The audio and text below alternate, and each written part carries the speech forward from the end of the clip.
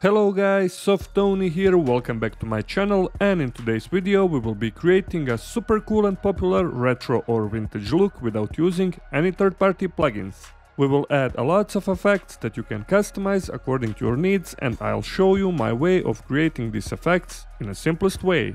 And before we begin, make sure to subscribe to my channel, also hit the like button and turn on the bell notification so you never miss any of my upcoming video clips. So let's jump into After Effects and get started.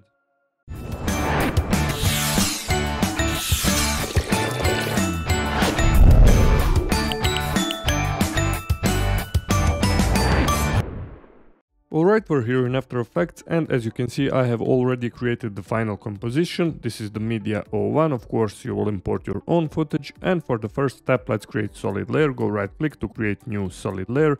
This is gonna be base color, okay, 1920 by 1080, and then hit OK. Go here in the effects and preset and find fill effect, okay, drag and drop onto this solid layer and change color to maybe this type of orange color, something like this.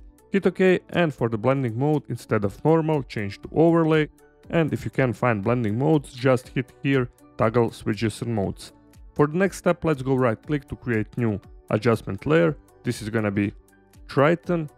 Alright, now select this adjustment layer, go here in the effects and preset and find Triton effect, drag and drop onto the adjustment layer, and here for the midtones let's change to this dark gray color.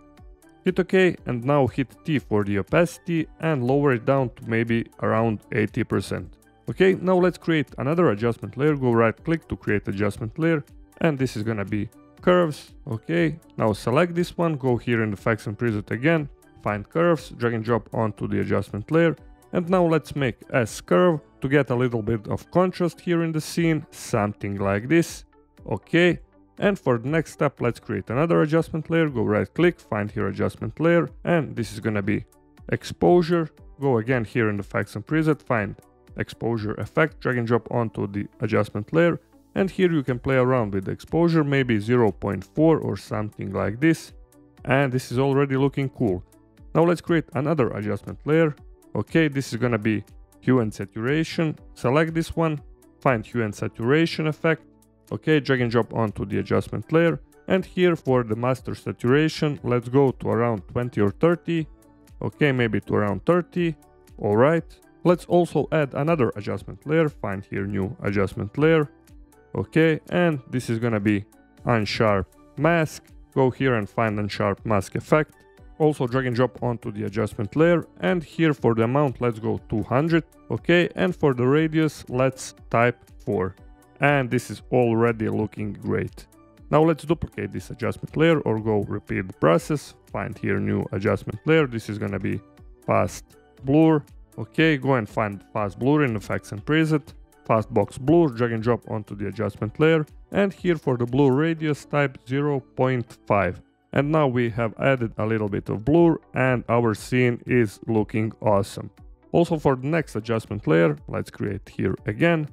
Okay, this is gonna be noise. Also go here in the effects and preset, find noise, drag and drop onto the adjustment layer, uncheck this option, use color noise, and for the amount of noise let's go to around 20%.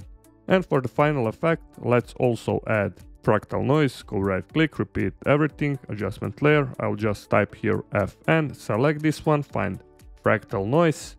Alright, and here let's make further adjustments. For the fractal type, instead of basic, change to dynamic. Okay, and for the noise type, instead of this first option, change to linear.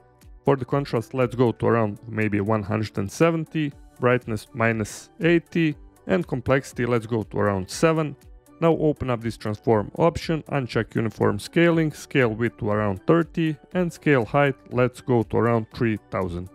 And now here you can also offset turbulence like so, and for the blending mode change here to add. Okay, readjust it a bit more if you need. Also you can play around with the contrast, brightness and everything else. And also let's add for the final effect vignette. Go right click, create adjustment layer again, this is gonna be vignette. Okay, find here vignette effect, drag and drop onto the adjustment layer. And now let's make edges darker, maybe something like this. Just play around until you're satisfied with the vignette, with the final results. And now when we hit 0 here in the final scene, we have this cool looking vintage footage. And also real beauty here is that you can also in every moment click on each individual adjustment layer to change everything here, to readjust if you need. And for me, this is looking great. Alright guys, that was everything for today's tutorial. You can experiment with those effects. I have shown you this cool technique and you can create your own retro and vintage footage. And if you haven't subscribed to my channel, please hit that subscribe and like button. Also take a look on my channel for even more great tutorials. And also you can write me a comment down below in the comment section what to do next. And until next time, stay creative and bye bye.